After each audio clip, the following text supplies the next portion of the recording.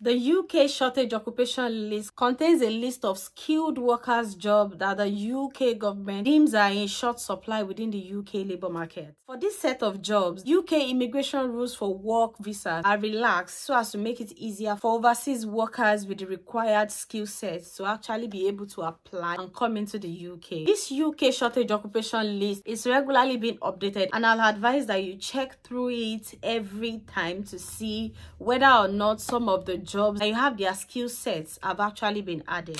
Now, coming to work in the UK from overseas is usually based on this points-based system, and when you have the offer of employment to come to the UK to work in a job that's on the UK shortage occupation list, that is 20 points for you already. I am going to be leaving the link in the description box below for you to actually browse through and see the updated list for yourself. However, right now I'm going to jump on my computer and we just go through the list together so that you can see what the updated list is. And make sure that you watch this video to the end, because before the end of this video I'm going to be sharing with you exactly what you need to be doing if you find your own job in this UK shortage occupation. So basically now I am on the gov.uk website, and this is the skilled worker visa shortage occupations. The last time it was updated was 15th of February 2022. However, there were some particular updates that were done in 2023, which I'm going to be talking about as the video goes on. So now when you scroll down, like I said, I'm going to be leaving the link in the description box below, so feel free to check it out for yourself, which of your own occupations is there, so that you can move forward with it.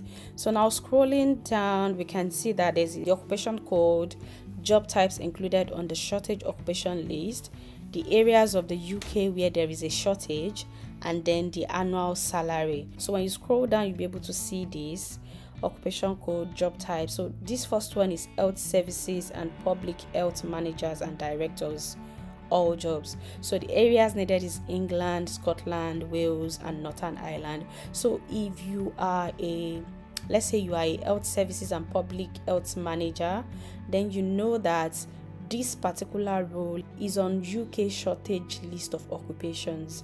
That means that you can start applying for such jobs in England, in Scotland, in Wales, and in Northern Ireland. Now I'm going to give you an example of the one that, okay, let's see this one out.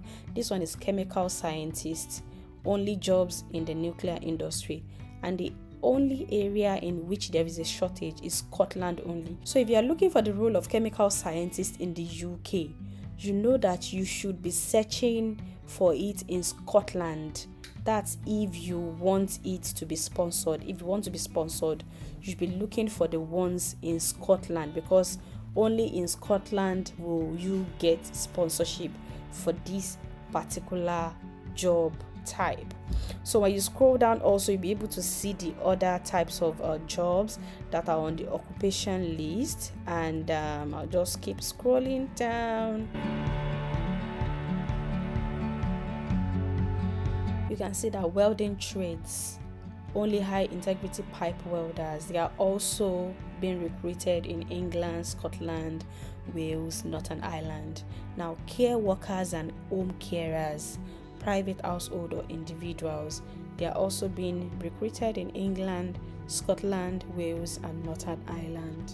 Those who are looking for jobs in healthcare or education, there is a different list of shortage occupations under that, and I'm just going to click on that. So here it is. This is the particular one for skilled worker visa for shortage occupations in health and education. So I'm just going to open it, and I'm also going to be linking it in the description box below so that you can have a look through. Scrolling down, you can see all the jobs within this category. We've got medical practitioners, psychologists, pharmacists, medical radiographers, health professionals that are not elsewhere classified, physiotherapists, occupational therapists, speech and language therapists, nurses, secondary education teaching professionals, so only teachers in mathematics, physics and science, computer science and modern foreign languages, secondary education teaching professionals, teachers in Gaelic, primary and nursery education teaching professionals, Gaelic medium teachers, social workers, paramedics, and nursing auxiliaries and assistants. So if any of your occupation actually falls under this, then it's a good thing that you could start looking for these jobs that sponsors in the United Kingdom. And how do you do that? You do that by going to UK job websites where you can actually find jobs. I have a video specifically for that. I'm going to be leaving it in the description box below. All you need to do is to look out for jobs that are sponsoring and look out for their requirements. If you don't have any of their requirements, work towards it, then apply, go for interview, and hopefully you get taken and then you get sponsored to work in this capacity in the United Kingdom.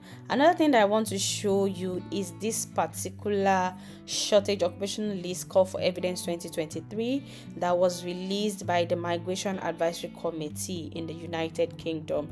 So basically what Migration Advisory Committee is doing is that they actually want to hear organizations' views about the roles that are being filled by migrant workers.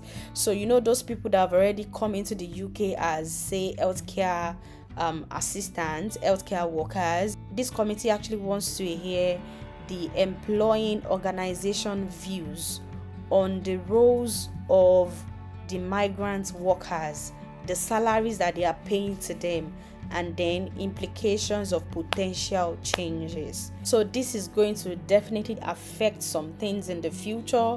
Hopefully it will be positive for people that are still open to migrate into the UK to work. If it's helpful, please make sure you give it a thumbs up, leave me a comment in the comment section, ask your questions, and if you have any video requests, let me also know in the comment section.